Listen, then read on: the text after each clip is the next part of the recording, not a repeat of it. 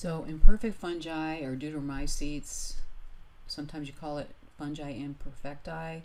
It's not really a resolved group of organisms.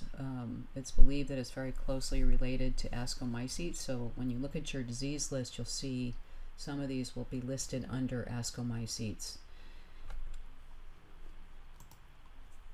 So one of the diseases you'll find in this group are juniper twig blight. It happens on the current year's growth.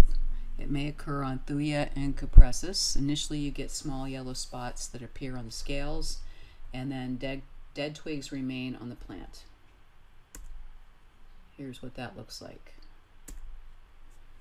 So close up, you're going to see that you've got gray to black fungal fruiting bodies developing, and it is spread by rain and splashing water. Here's a very close up.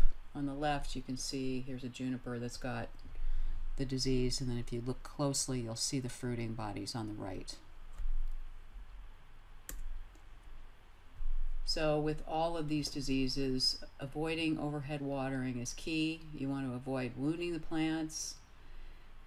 Do not over-fertilize them, and then prune and destroy infected twigs, which if you've worked with juniper, you know that's no easy task. You should decide whether you really want to have this juniper. Is this really worth all that work?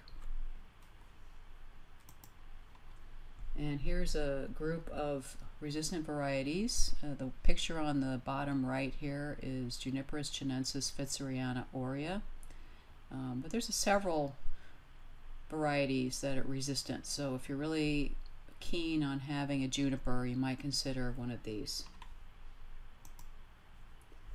Verticillium wilt is a soil-borne fungus. It can remain in the soil for many years, and wet soils just keep it thriving.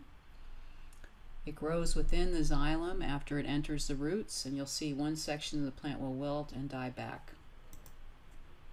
So you can see if you do a cross section here you're going to see the fungus has gotten into the main stem of the plant, so it's preventing water from moving to the top of the tree. So you'll see on the right here, this is the middle of the summer, this is a plant that is probably half dead from verticillium wilt.